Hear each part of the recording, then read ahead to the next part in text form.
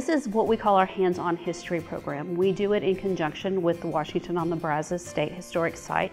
The third Saturday of every month, they do their living history. We thought it would be a really great opportunity to show people coming to the museum what it would be like to be a kid in Texas. And one of those things would be to do crafts. Everybody loves to do hands-on things, especially the kids.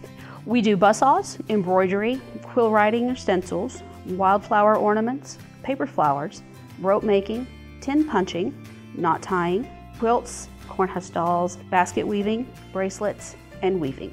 During Christmas, we do special ornaments, including Moravian stars, which are a hand-woven, almost an origami type 3D ornament, and Christmas poppers, which is an English tradition that we make. We are always evolving. We're trying to find new things to do, new toys. The crafts are available for free with paid admission, $5 for adults, $3 for students, under 6 are free, but Blinn employees and their families and Blinn students all get in free. And they're available from 10 to 4 or until supplies last. Just keep looking on our website for the schedule and we'll let you know when it's coming up.